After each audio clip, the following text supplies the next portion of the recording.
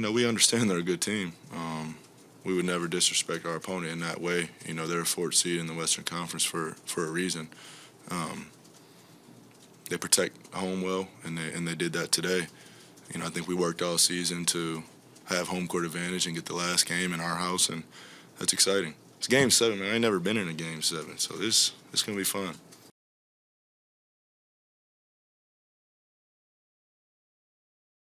I mean, I don't have enough time to talk about everything that's eating at me. I didn't think we understood the desperation they were going to play with. And you couple that with the turnovers that we had tonight, it's a recipe for what we just got.